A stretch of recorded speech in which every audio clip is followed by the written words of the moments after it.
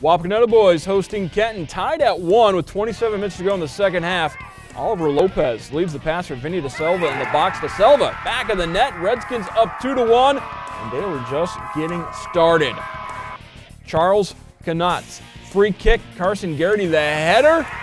Great execution by Wapak. They take the 3-1 advantage. And Wapak starting to board on. Lopez pass to DeSilva inside the box. Tripped up, draws the yellow card. So DeSilva with the penalty kick.